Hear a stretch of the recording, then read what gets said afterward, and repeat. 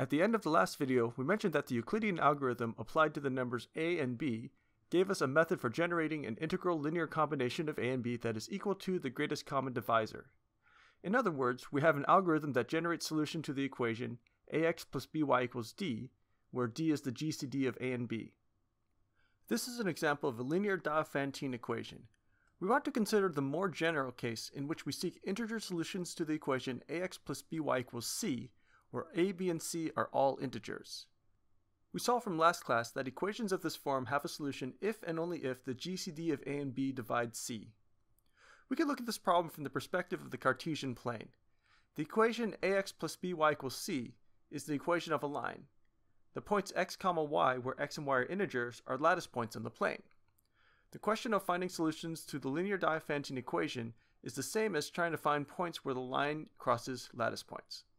Depending on the specific values of the parameters, there may be no lattice points, or there may be infinitely many. Let's suppose that d divides c. Since d divides c, there exists an integer k such that c equals d times k. By corollary 2-2, we can find integers w0 and z0 such that a times w0 plus b times z0 equals d. We will multiply through by k.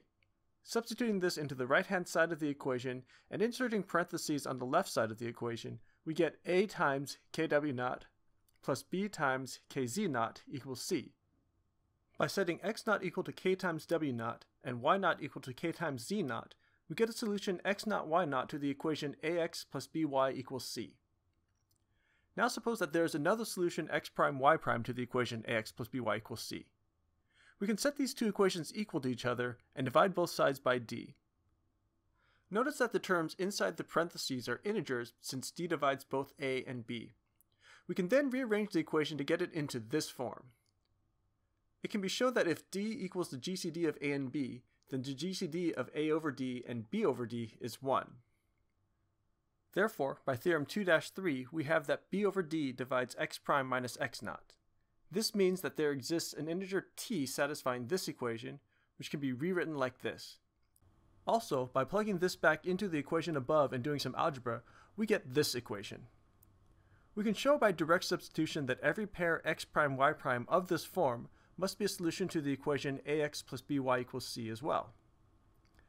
This result is summarized in the following theorem. Theorem: the linear Diophantine equation ax plus by equals c has a solution if and only if d divides c, where d is the greatest common divisor of a and b. Furthermore, if x0 y0 is a solution to the equation, then these equations give all the other solutions.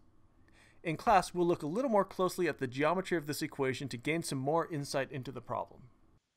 Thank you for watching this video. I'm currently dabbling with the idea of creating more videos like these for my classes, and I welcome constructive comments that might help me make better videos in the future.